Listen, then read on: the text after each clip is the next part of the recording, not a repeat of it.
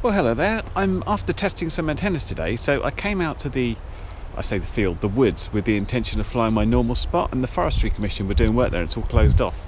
So after wandering around the woods for about an hour and following some trails I've never tried, I've actually found this place, which looks, I think, pretty spectacular in its own right. So if you haven't figured, in order to test the antennas, what I thought I'd do is put them in a really difficult RF environment. So where we've got trees and that, which are going to block, even if we fly up and just come around a bit, we're going to get a blocked environment.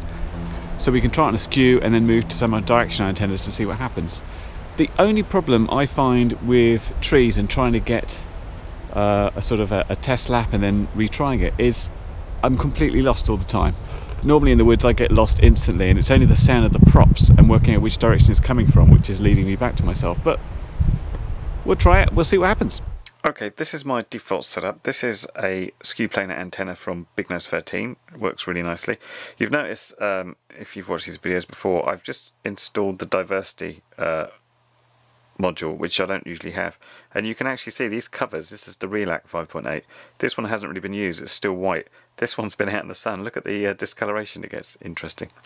So I just wanted to run through the things I'll be comparing to. So this is my normal skew. This is the biquad, specially produced for linear antennas, which Tommy D makes and I used in the video last time I was looking at antennas. This is the Bandicoot linear patch antenna from DemonRC. Several people asked me if I could test this after the last video, so thanks very much for Greg at Menace for sending this along for testing. And from DemonRC, this is the Boss crosshair antenna. Brilliant names. So many thanks to Adam at DemonRC for sending this one over for testing, which is not specifically for linear, but is obviously a high gain antenna. Now when I'm testing the diversity, I'll have the directional antenna on this one and this skew on this one. So that's how it looks for the Bandicoot. Here we have the biquad. Now for the DemonRC, the diversity is slightly different because they also sent me this cloverleaf antenna, which is brilliantly called a pimp. Great names. So that's the difference there. My actual reason for talking to Demon in the first place was these V antennas that a few people mentioned as an alternative to a linear dipole. More about these later. Bit of a fail testing these because I crashed so much, but let's get back to the testing. So for this testing I'm going to be using a little Aurora RC 105. You'll notice it's got a tiny little dipole antenna for the VTX. So here we go with the little QAV 105, and it's quite a useful one to use as I found the skew in it is pretty tiny, so it starts going quite bad reasonably quickly, which means I never quite get to the end of this path here back to the main path before I turn around. So I figured this would be a nice benchmark. However, there is a bit of a problem to use this one. Have a look at what happens when I'm just sort of coming back to bring it in for a landing here. Come around and wouldn't you know it, hidden branches, which I think the FPV community has pretty much adopted as Scraggle now. Well, that crash unfortunately took out the little linear dipole, and I haven't got another one. So I've moved up to the backup quad, which is this Sphera 110, which was made from an Aurora RC. So yeah, this is the Aurora 100 made by Ishin, which is different of course to the Aurora RC QAV 105 that I was using. You'll notice that the Sphera is slightly better on the signal. It's got a bit of a longer skew and it's slightly more out the way of the other things. And it comes to, you know, a lot of people ask about, you know, what distance am I going to get with this and that, and what happens if I use this. A lot of the things come down to many more bits and pieces, antennas, positions on quads, positions away from other electronics, all sorts. But anyway, here is the Sphera skew, so we can have a comparison now. And here's everything at once. I've tried to get the timing right, but you know, it's a little bit up and down in here. It's not quite right. But hopefully you can see what's happening compared to everything else. And I have to say, there's not a huge amount of difference in this. Certainly just the skew on its own gets a little bit more interference using one of the directional antennas on their own. For me, I felt, although it's not particularly noticeable on the DVR, that the crosshair was actually the strongest signal all the way through. Of course you might feel different, and that's why I wanted to put them all side by side like this. Now during this time I had a few crashes, nothing too serious at all, but my intention was to take the dipole off and put the V on, but the little UFL connector actually ripped off. I managed to go out and find that tiny little dipole to use on a QAV, so I went back and I flew it with the diversity setup, and here's the results of that one. Again, everything together. Hopefully you can see where the breakup is and where the breakup isn't. So once again in the test, for me and how I felt is that the crosshair was giving me the best signal with the diversity setup. It's hard to tell who came second, the biquad possibly, then the Bandicoot, and the skew on its own not as good. But again, I'll leave you to have a look and you can tell me, because it's quite close, I think. Now, all during this testing phase, I was also having a bit of a fly around because I wanted to see just, how it would feel in general, and plus, it's always fun to fly around trees. Now, unfortunately, flying around trees in this sort of condition isn't easy because of all these little branches. So I had the odd coming together with the ground and basically killed a couple of props. Now, the only reason I mention this is because I wanted to go and test the V antenna out. Now, the V isn't a gain antenna, so against the dipole, it doesn't look a whole lot different.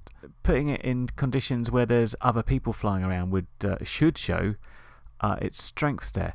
But what had happened is after this, I took another tumble, did another prop, and basically I killed all the same directional props and had no more. I just had 2 broken quads essentially. So what are the conclusions? And I think it's quite handy here that we have some positive and we have some sort of so-so conclusions, because there's no magic bullet in antennas and getting a good signal. And I'm often asked in the comments about what do I need to go this distance, or if I put this antenna on or this VTX, what will it give me? And it depends is the answer. There's so many depending factors on the type of signal we're going to have and the amount of distance you're going to get and all sorts like this. But rather than trying to work back from the theory about what should be the perfect environment and antenna and how you'd set that up, what I want to do is give a sort of more real world test. Here's like a typical flight through some trees, here's a bunch of antennas I did, here's the difference. And I should mention that it's 25 milliwatts on both VTXs, but you can see straight away that the little Fira here, which has this TX03 VTX, was getting a better signal than the QAV105. Could be down to the position of skews, can be down to the VTX as well. So the thing I took from this is that the skew does an okay job, but it was definitely enhanced by putting a directional antenna on there as well. And certainly working in diversity helps, especially when you go behind yourself. Now, I was going to show some of the footage when I flew behind on myself with the directional antennas, but because I actually had the diversity system there, even though there was nothing plugged in it, I could see, because there was a little bit of light leakage, as I flew behind myself, it switched to the empty antenna and got a better signal that way than it did with the directional, so there wasn't much point. So if I had any recommendations, it would be, if you've got a diversity system, certainly get a directional antenna as well. Now, I'm not going to say this is the best, get it, because it depends on your circumstances. So I felt that the boss, the crosshair, was probably the strongest. But at the same time, it's kind of bigger and it sort of weighs down the goggles a little bit as well. So although the Bandicoot was probably the worst performing of the directional ones, but still pretty good, it is so small and convenient and doesn't weigh anything on your goggles, and that's quite good. And the biquad did very well as well.